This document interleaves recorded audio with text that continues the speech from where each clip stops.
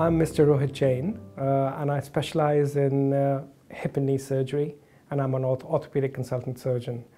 Cartilage is present in between the two moving elements of the joints, and it acts as a shock absorber.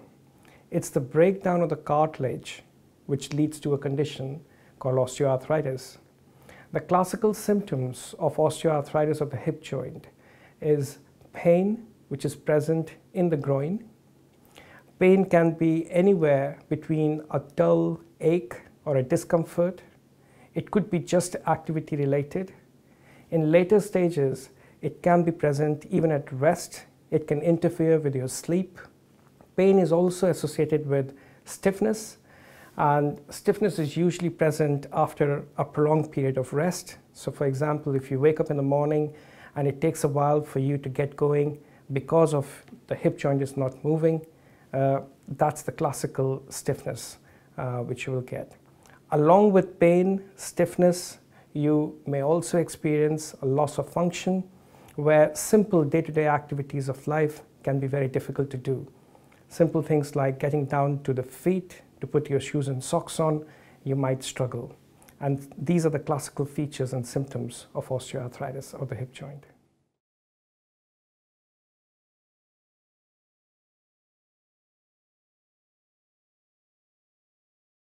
The treatment options for osteoarthritis of the hip can vary depending upon the stage of osteoarthritis. Especially in early cases where there's mild to moderate osteoarthritis of the hip, the treatment is predominantly non-operative. So it's a conservative method of management which will include pain management, which could involve just over-the-counter medication in the form of ibuprofen, or it may require further prescriptive medications. Along with, it can be used with injection of local anesthetic and steroid inside the hip joint. Along with the pain management, the second very important arm of management is lifestyle modification, and which involves losing weight, doing exercises which are predominantly non-impact strengthening and stretching exercises. So things like static bike, swimming, and aquarobics is the key exercises which you can do. In advanced cases, the treatment will be predominantly surgical, and total hip replacement still remains the gold standard treatment for treatment of advanced osteoarthritis of the hip joint.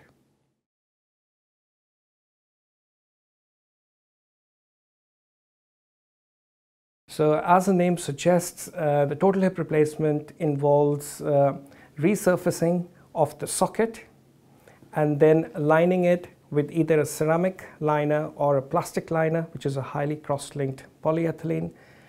We take the head, which forms a ball of the hip joint, and replace it with either a metal ball or a ceramic ball.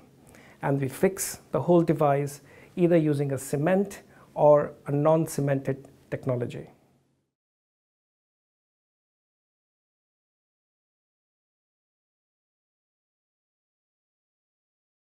So enhanced recovery process is actually an evidence-based approach towards making patients feel better and recover quickly from their surgery. The research suggests that as soon as we get the patients up and going after their surgery, the recovery is a lot better. At One Ashford Hospital, we've got an enhanced recovery process which is well embedded in the system, and it allows and enables the patient to go home anywhere between 24 hours to 72 hours after a total hip replacement surgery.